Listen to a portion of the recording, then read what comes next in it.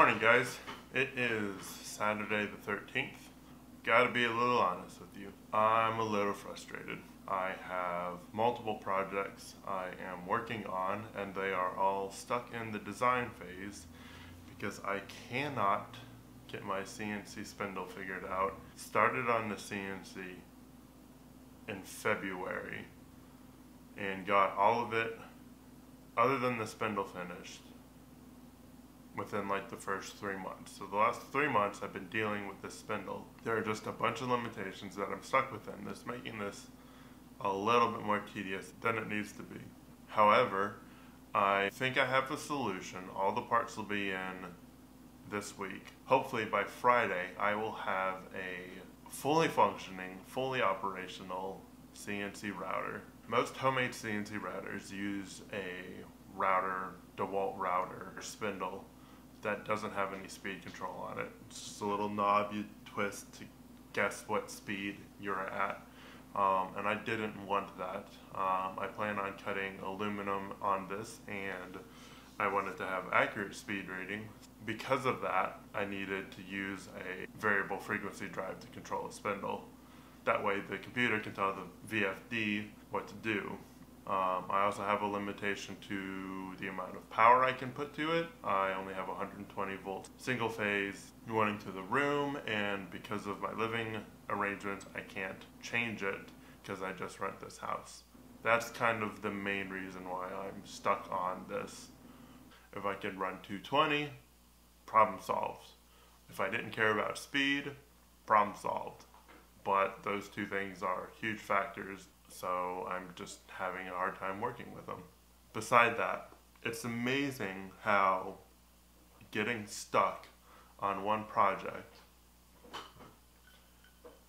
can just completely mess everything else up that you're doing. And to be honest, it's kind of hard to get out of that rut. And I'm kind of using this episode as a way to talk to somebody and just kind of get this up and in the air and not stuck in my head, and I can move on from here and start focusing on the main task at hand and not be stuck on this silly little item anymore.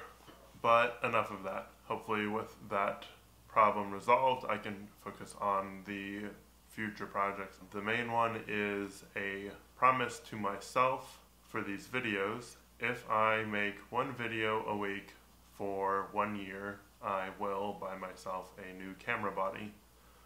The first video was the skate park video with my buddy. This will be the second. I wanted this week's to be about indoor rock climbing, but some of the footage I shot wasn't exactly what I wanted, so I will be remaking those and hopefully putting that together in the next couple weeks. So be looking forward to the indoor climbing video. The next big thing is the direction that I want these videos to go in. I'm going to focus mainly on designing, building, and then using camera gear. The drone that I have is fun to fly around, but I've also taken inspiration in designing my own drone, and that's kind of what I got the inspiration from. Another example of a project is a cable gimbal. The idea is there'll be a line connected between 2 points, and there'll be a rig on it that has a motor to move its position and a gimbal on it, and that'll all be controlled by a remote control.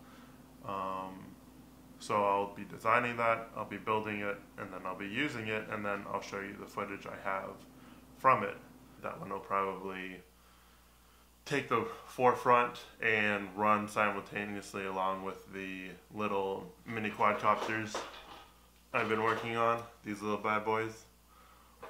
The update with the little quadcopter is I'm waiting on all new parts to come in that I've picked differently. I need to take measurements off of them before I print the next body. So that's all in the future. That's about it. Just wanted to get some stuff off my chest.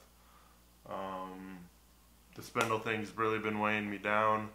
I think I have a solution for that. Talking about what's bothering people always helps everybody, so this helps me. Yeah, so with the spindle thing out of the way, I'll be able to work on these actual projects, get them out of the design stage and onto the first concept stage, and go from there. Look forward to seeing you all next week. Not sure what the video will be about. I guess that'll be it. Thanks for watching. Take care.